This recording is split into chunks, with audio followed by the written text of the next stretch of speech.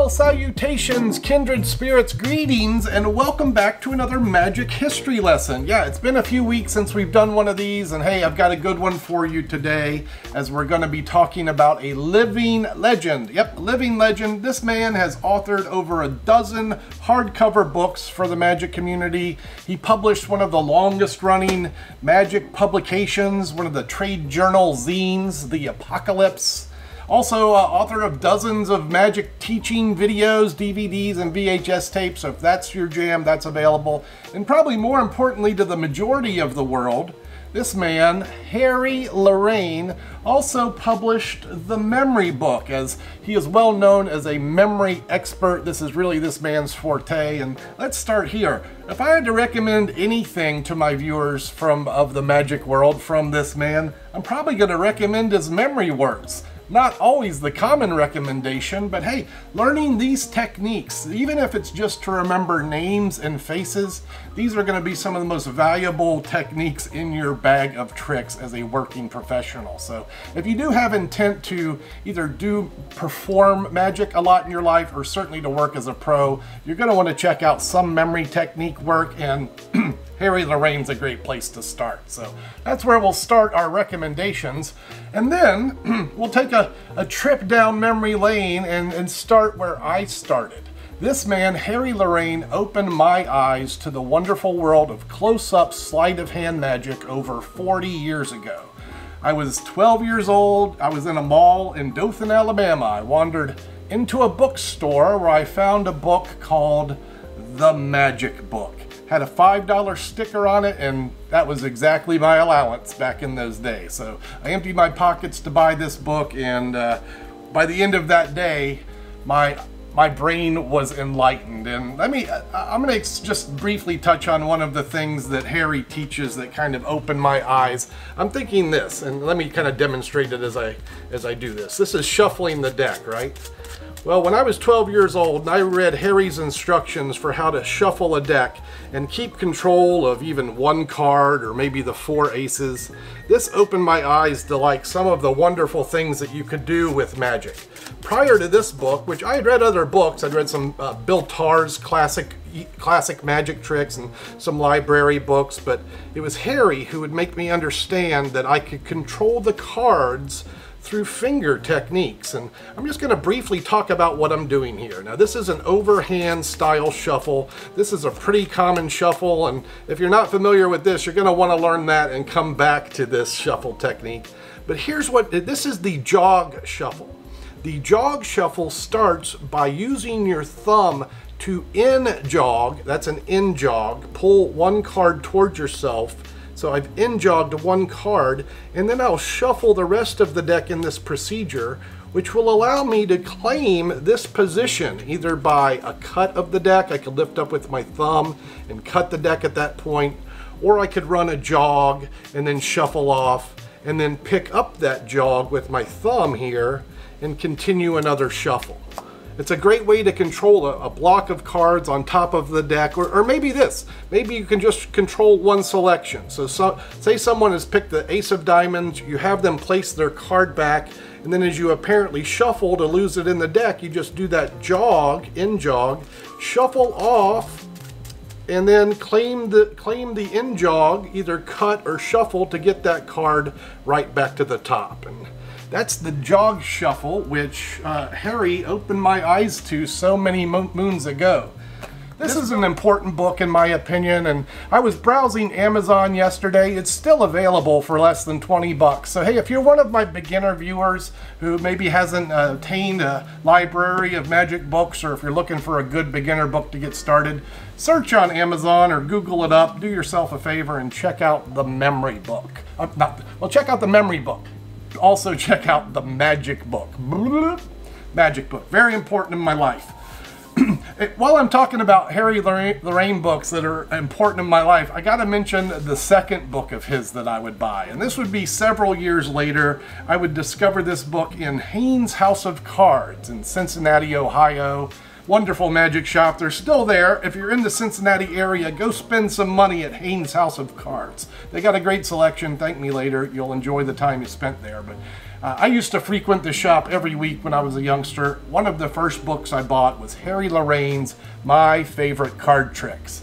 I'm thinking, Harry Lorayne, I learned a lot from him. I'm seeing this book, he calls it My Favorite Card Tricks, and well, maybe I'll find a card trick that's my favorite. Plus, it was a cheap book. It was like $5 for a little manuscript, so it was in my price point as a young magician, and I was right. I learned a few things from there. I'm going to show you one of them now. In fact, I'm going to teach you one of the routines that I do as I do it. I don't want to teach Harry's stuff exactly, but we'll talk about what he does. And I'll also mention one of the tricks in My Favorite Card Tricks. One of the tricks called Color Coincidence would inspire the chameleon sandwich. Now, the chameleon sandwich is one of my routines. I'll leave a link up here. You can go click on that.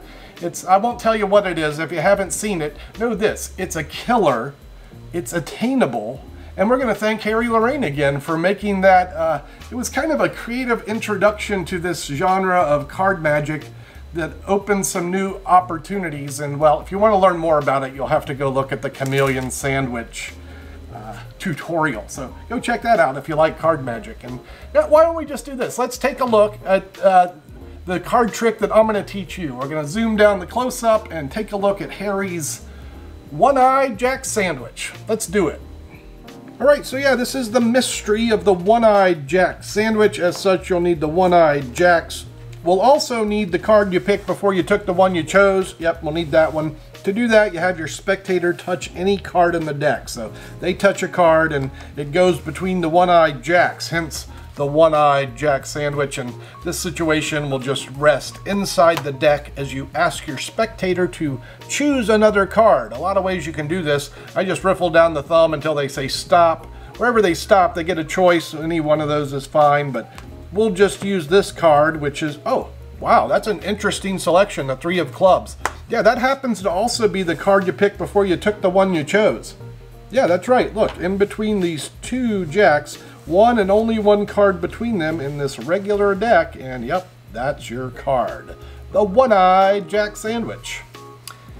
So yeah, not too shabby, right? This is a pretty good trick and attainable. It uses some simple techniques that are great for a novice, or also has some advanced concepts that are good for an advanced student too. So let's just walk through it. I'll tell you, I'm not going to tell you exactly how Harry does it, and I'll tell you what when I get to that, but let's tell you for the most part how Harry does it and some of the things that I do that Harry maybe doesn't recommend. So start with a couple of sandwich cards. Harry used the one-eyed jacks. I can't imagine why you would use that in the real world. They're just nonsensical. So my first choice here, I'm going to say use the 2 jokers. It just kind of makes sense for this trick. And then when you have your spectator pick the card they picked before they took the one they chose, Harry, I think, would just put a card there. He'd go, look, we'll put one there before we start. I have the spectator pick the card. Or even better, if you can involve multiple spectators to do this. However you do it, one card is placed between your 2 sandwich cards. And then we're going to use a double undercut to apparently lose this situation into the deck. But in reality, the double undercut is just going to move that top joker to the bottom. So let me just walk through this briefly for those of you that don't know what a double undercut is. This move was popularized by Di Vernon, the professor. And what happens is I place this 3-card sandwich atop the pack, and as I square the sandwich, I get a little pinky break under the uppermost joker. So I'm holding a secret separation. And then as I do 3 cuts to lose the jokers, I'm actually just cutting that 1 card to the bottom. So I start by undercutting half of the deck. It goes on top of the joker, and then I hold that break with my thumb. So yeah, the little finger holds the break to start with. The thumb claims that break as you start the cutting procedure. That's undercut number 1. Your thumb holds the break. Now undercut about half of the bottom pack below the break, and then cut the remainder to the top. And that's going to shuttle your single joker to the bottom via the double undercut. Valuable move. You'll want to learn that. All right, so to do the trick, the main part of the trick, you have your spectator pick any card. Harry would riffle down the pack and have them stick their finger in. That's fine, it works. I like to use my thumb just to kind of conceal the fact that the indexes aren't showing, and it's kind of a discrepancy because there should be face-up cards in the deck, so you don't want a big gap showing in the front. Make sense? I hope it makes sense. I'm going to keep going. So you riffle down your thumb until someone says stop. Wherever they stop, stop at that exact point, clearly separate, and then offer them a couple cards from that position. It doesn't matter which card they pick. That card goes to the table. You know, say they wanted this one, that's fine. That goes to the table. And then you drop the remainder of the deck on top. That face down joker is right there. You drop the remainder of the deck on top, and then you turn the deck over as you say, oh, that's an interesting card. It's kind of like the card we picked before you took the one you chose. As you're saying these words, we're going to get ready for, I'll tell you what this is. This is a substitute for Harry Lorayne's Halo Cut. Halo Cut is a classic Harry technique. I'm really not in a place to teach it on this channel. I don't think it's appropriate. You want to learn the Halo Cut, go look up, well, I think it was originally in Rim Shots, Harry's book. Go check that book out, but it is taught on a lot of places. It's technically a slip cut from the bottom, and with one card and one cut, here's how I prefer to do this anyway. I get a little finger break, and I do this by pulling down with my pinky on the bottom card of the deck. So using your pinky, do a pinky pull down of the bottom card. That's to get a separation between it and the rest of the deck. Now we're going to come with a thumb and claim that separation, so we have a thumb break. This is in preparation for a swing cut, which is a cut we discussed last week. Remember, the swing cut or the swivel cut? So what's going to happen is I execute that swing cut into the other hand. I'm going to slip or pull or halo move this card along with the cut portion going into the other hand. So in one sentence, I'm executing a slip cut of the bottom card of the deck as I do a kick cut. So the thumb break is at the back, the forefinger kicks the packet into the other hand. As it does, the pinky pulls and slides that card with the original top half. It should just look like you're cutting the card into the deck. I mean, done at speed, it looks like this. Oh, you picked the two of spades? Yeah, that's the card that you picked before you took the one you chose. Yeah, and then to conclude the effect, just ribbon spread the deck. You'll find the two face-up mates together with one card in between them. And yeah, that's going to be the card you picked before you took the one you chose. And that is the One-Eyed Jack Sandwich, altered, but basically that's it. If you want the original, go get that My Favorite Card Trick book. Check it out. It's a good book. You'll like it. So yeah, that was a worker for me for at least a year, maybe a couple of years. I think this trick still holds water today. It's a fun piece that I'm sure a beginner sleight of hand card man will enjoy. So enjoy that, and maybe we could take a look at another Harry Lorayne trick. I'm not going to explain this one, but it's a classic piece of his that uses a similar move. Let me do it for you real quick. I'll give you some tidbits on where you can find the juice, the work, and we'll do that now. Take a look at Harry Lorayne's Halo Aces. So yeah, once you learn the jog shuffle to maintain a block, and then you learn how to do the halo cut or the bottom slip cut, you'll be able to do this wonderful routine of Harry's where a couple of packs are cut and then someone says where to stop shuffling and you find all four aces. Sure, it's actually no problem with those techniques. If you want the work on this from Harry, it's called the Halo Aces, and again, this one was published in Rim Shots, but just a stock on the top, a couple of bottom slip cuts, and you can get this result as well. Alright, so that's Halo Aces, which was originally published in Rim Shots, one of Harry's great books, although this thing has been republished in a few places, including some of his video offerings. A little Googling, and maybe search the YouTube, you can find the handling for that trick. Go get busy and check that out. Halo Aces, it's a winner. Let's do this. We'll talk about some of the other books, like Rim Shots, that Harry published. As mentioned earlier, he authored The Apocalypse. You want some fun work? Get yourself some of these books. Each volume has 5 years of compiled magazines. This was a journal that you got of close-up magic from the, I guess it was the 80s through the 90s. Harry would compile contributions from the top magicians of the time and offer them in this monthly magazine, and wow, it's just chock full of some great stuff in there. Heck, volume 1 has one of my all-time favorite tricks in it, David Roth's original Chinese coin assembly. If you just read trick 1 from volume 1, you've got your money's worth right there, in my opinion. So that's a great one. And yeah, that's one of the things Harry did, was publish other magicians' work through his life. I recall reading his Ken Krenzel book. Here's one. I recall reading Star Quality, The Magic of David Regal. This, if I'm not mistaken, was published in the late 80s, and just shows a wonderful eye that Harry had for picking up on talent and guys that has the right stuff, as the case may be. David Regal certainly has that. I'm thinking here, here's what I'm thinking. If I had to recommend one magic book of Harry Lorayne's, and we've already talked about the memory book and the magic book, but say you've done a few things in magic, you're ready for a good Harry Lorayne book, what would I recommend? Well, I got to start with Close-Up Card Magic. This was Harry's. It's really a beginner's text, although there's quite a bit of advanced stuff, lots of great intermediate work in there.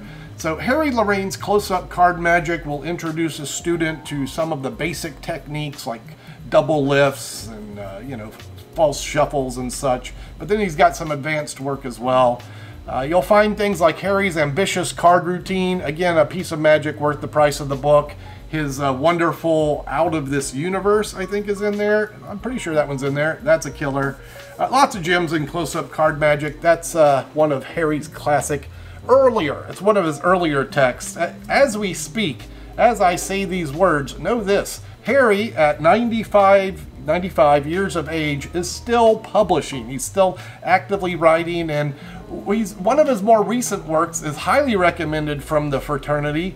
This book is Jaw Droppers. So what Harry's been doing the last 5 or 10 years, I guess, has been reworking, republishing the older books, rewriting, clarifying, adding enhancements, and this book, Jaw Droppers, will be much like that. So you'll get kind of the best of the best of. It's like 52 tricks in this thing. So maybe I'll leave a link in the description. If you're interested in some current Harry Lorayne, well, that's going to get my suggestion there. And that's our talk about Harry Lorayne, our magic history lesson for the day. Hey, Harry, I know you're still out there. If you happen to be watching this, please accept this open thanks from this young magician who you influenced so many moons ago. Your clear writing style and enthusiasm about the art just reached right through the page and grabbed my gray matter, and I still enjoy your writings today. In fact, once I'm done shooting this video, I'm gonna go open the Apocalypse and learn a trick I haven't done maybe ever, and we'll share that with you guys on the short forms, or maybe later this week on the live. So that's my plan today, and I'm gonna go get busy, first of all, editing this footage I'm shooting so you can watch it later. We'll do that next, and then I'm gonna go read some Harry Lorayne. I hope you guys enjoyed the episode. Thank you for watching. As always, I appreciate your time, attention, and energy. And that's going to be a wrap. We'll see you on the next one. Ciao for now.